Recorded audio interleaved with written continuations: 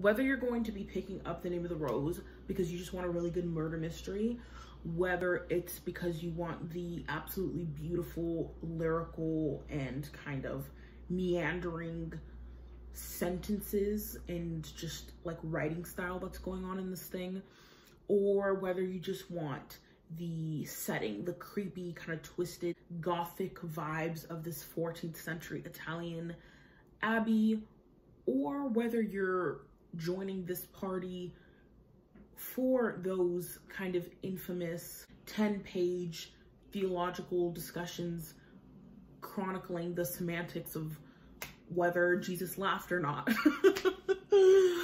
Which he definitely did, by the way. Debate me in the comments. I'm just kidding. Literally don't. Please don't. Or all of the above. It doesn't matter because there's something in this book for everybody.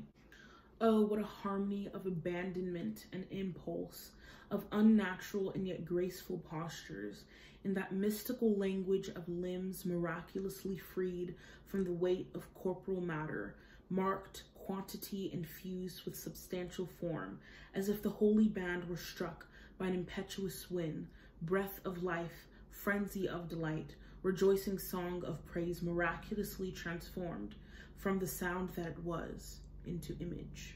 This book is worth the effort that Echo makes you put into it.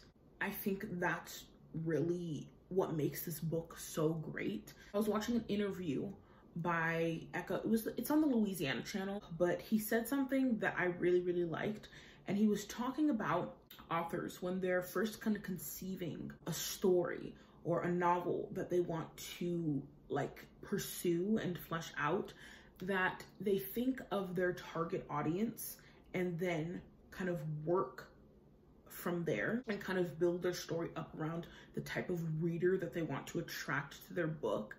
And Echo said that he kind of almost does the opposite, and I really respect this about him, that he doesn't come up with like a prototype of a reader he wants and then write for them, but oppositely, he writes to kind of build up the reader and shape the reader into the type of person he wants to experience the book, which is why he kind of refused to water down the story or make it more palatable or easier to digest for the general public, like maybe some of his publishers or like editors wanted him to do, because he was true to his vision.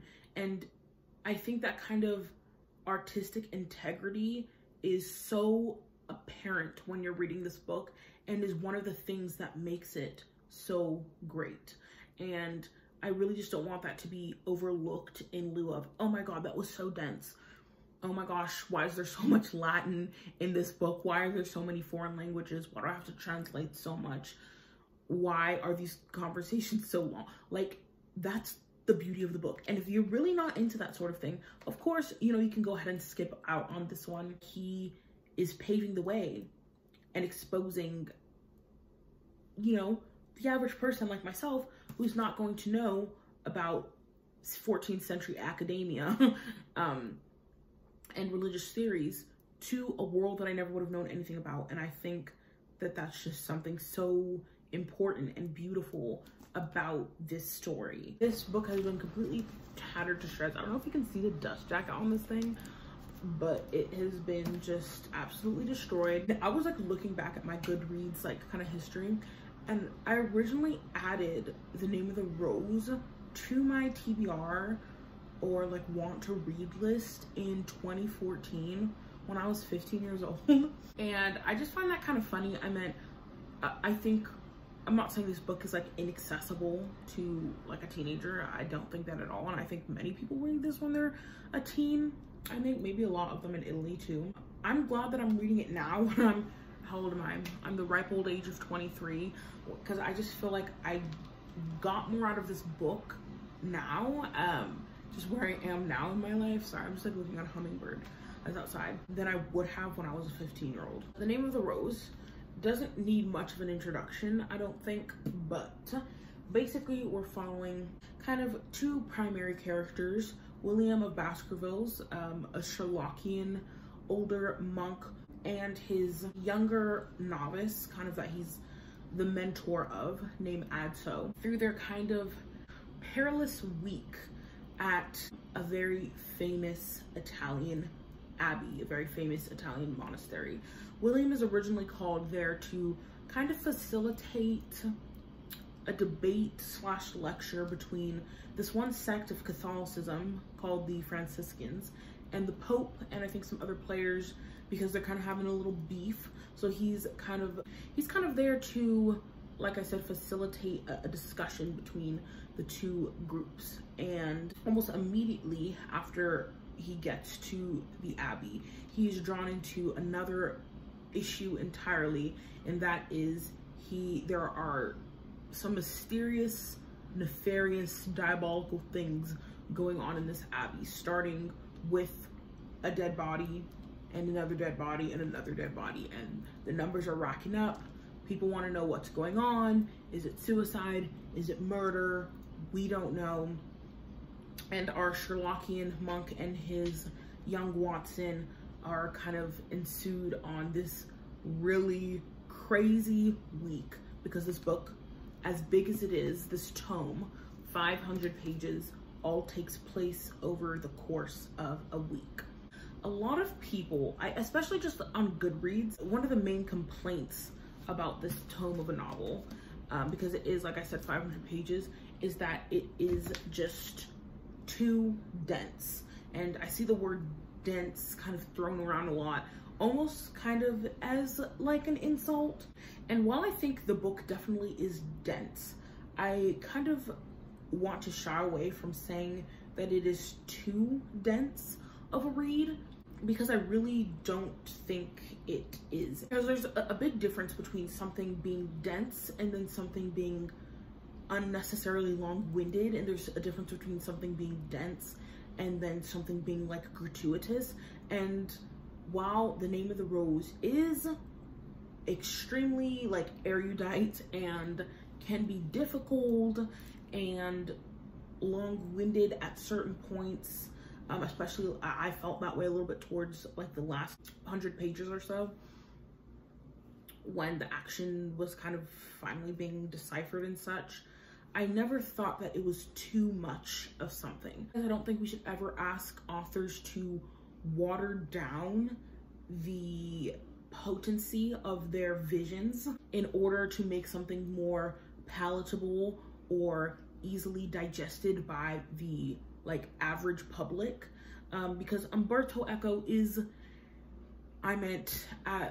was at the extremes of like academia and knowledge and his history and like all of these amazing subjects, and he was a very learned, educated man. It is very, very obvious, like from the get-go, when you're reading Umberto Eco, when you're reading The Name of the Rose. That's what makes The Name of the Rose The Name of the Rose. And I kind of, even as an average reader, someone who is not like pursuing a PhD in medieval theology, history, and literature, shout out to Sean from Travel with Stories, he is awesome.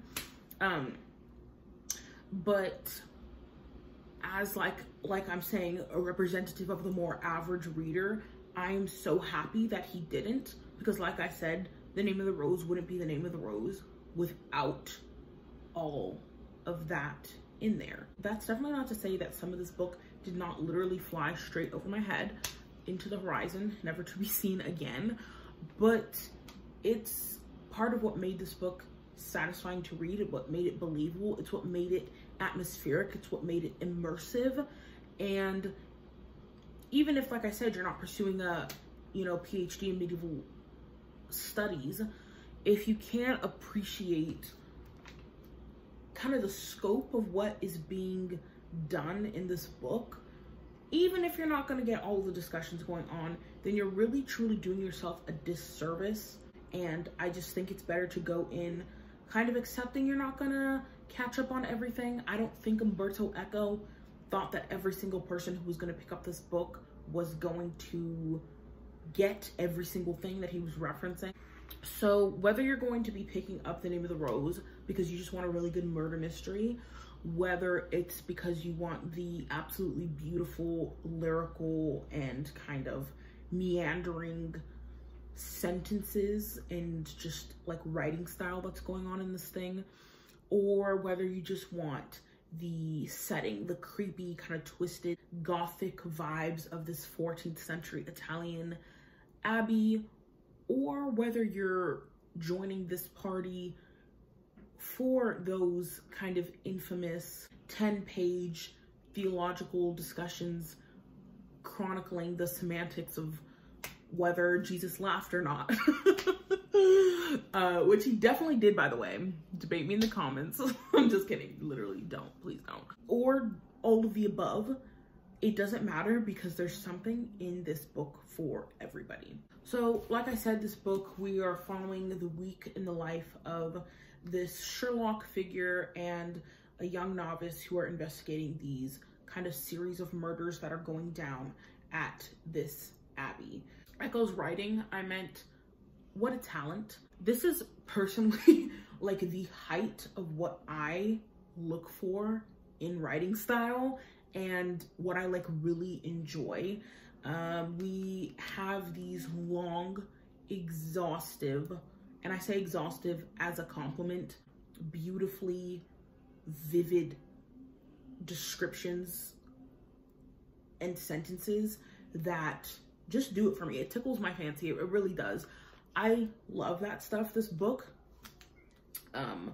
sometimes Echo would just go into, during his descriptions, would just go into lists as part of descriptions of things or dreams or whatever. And particularly towards the beginning of the book, we have this really long description. I think it's 4 or 5 pages of a door.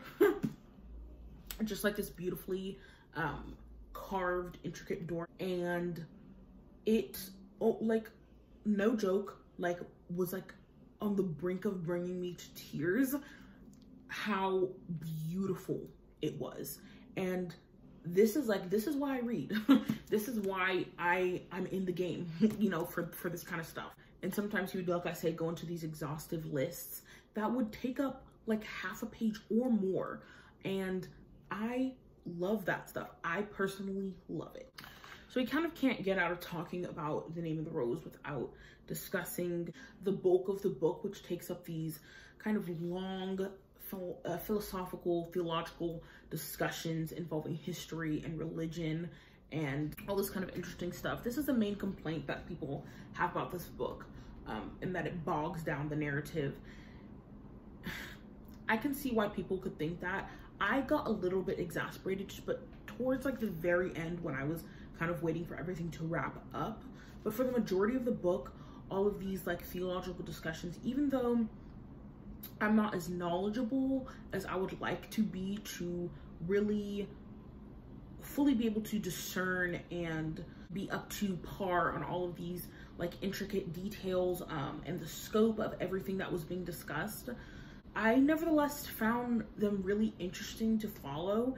And while they had a lot of like references that not maybe the average person is going to understand or be able to take in, they were still, I feel like, not completely inaccessible. You could still follow the story. You know what I'm saying? You could still follow the basic train of thought that each person was saying, or like what their point of view was. Like I never felt like super lost. And I truly just loved the feeling of being a fly on the wall and privy to these really kind of interesting discussions going on, even though they were meandering at certain points. I mean, that's one of the reasons that I love like reading like Dostoevsky and stuff, because, you know, he can go on for like 20 pages and it's just like 2 people sitting in a room talking. Like Echo is definitely in that like tier of authorship. You know, he can do that and get away with it, in my opinion, because he's just that good. You're really getting this like peer and this look into 14th century like academia and the religious world and their philosophy and the way they lived and the way they thought.